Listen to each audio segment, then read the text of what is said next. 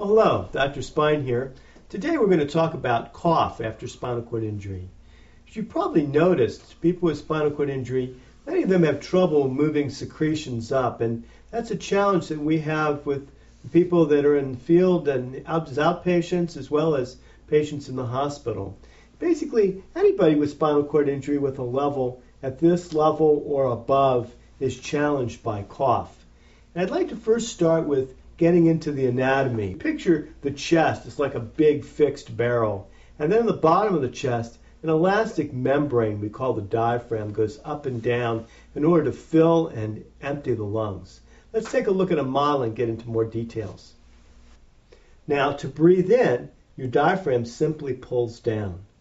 Now, to accomplish that, thankfully, there's a nerve called the phrenic nerve that comes from the spinal cord in the cervical region, runs down along the trachea through the center of your chest and attaches onto the diaphragm. The great news is that nerve is innervated way up in the neck at C3, 4, 5. Now we say C3, 4, 5 keeps the diaphragm alive. It's a medical mnemonic, but it's very important. And so people with spinal cord injuries above C5 usually have pretty good control of their diaphragm. But if you move further up, diaphragmatic control gets weaker and weaker. Now, the chest muscles are controlled from T1 on down, and that means from thoracic 1 down. If you can't tighten up your chest muscles, you don't have the ability with a cough to add that squeeze of the chest to push on the lungs and get those fluids out. Now, if you don't do that, you're going to have backup of fluid down here in the bronchioles and the lower segments of the lung. Finally, if you're not breathing deeply, you're not aerating the lower parts of the lung as well. Now, you may recognize this as a simple slinky. If you consider your lungs, this lower end of the slinky, if you take a deep breath in, it really opens the slinky up. You get good movement of air through there, less air trapping. But let's say you take shallow breaths and you don't really open your lungs up as much. You can see here that there's a lot of lung, the lower lung, that's not very well aerated. We call that atelectasis. In other words, secretions can trap in those parts of the lung. A deep breath prevents that.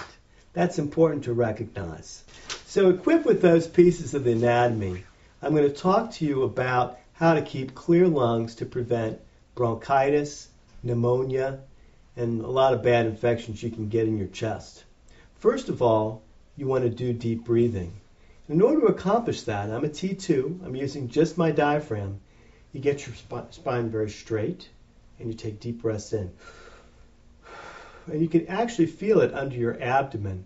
They call it breathing from the diaphragm, where you pull your diaphragm down and you can push your hand out. And when I do that, I'm aerating the low parts of my lung. It's something very important to recognize doing throughout the day, and especially if you have an infection. There's a technique for coughing that is fondly referred to as the quad cough technique. A quad cough is putting pressure on the abdomen during forced exhalation. So a person takes a deep breath in, and then with the help of somebody else or yourself, you do a cough. Actually, that felt good to do, and I got a fair amount of stuff up that I didn't even know was there. The final thing I would like to talk about is the Insufflator, Exsufflator.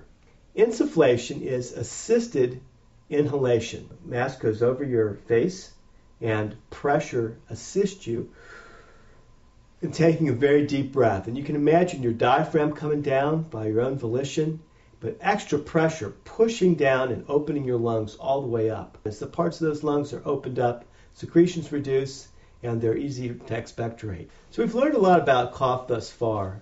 The main thing is to put your whole program together. If you're thinking about, the possibility of being sick, or, you feel like lung congestion creeping in, the main thing to remember, of course, is to drink plenty of fluids, breathe very deeply, take very deep breaths. And then this little pop gun should demonstrate the successful cough that you'd like to have. Pop out those secretions. Get those secretions out of the way and cough them up and get them out. As always, you want to make sure that you're not near anybody else that you could spread the infection to.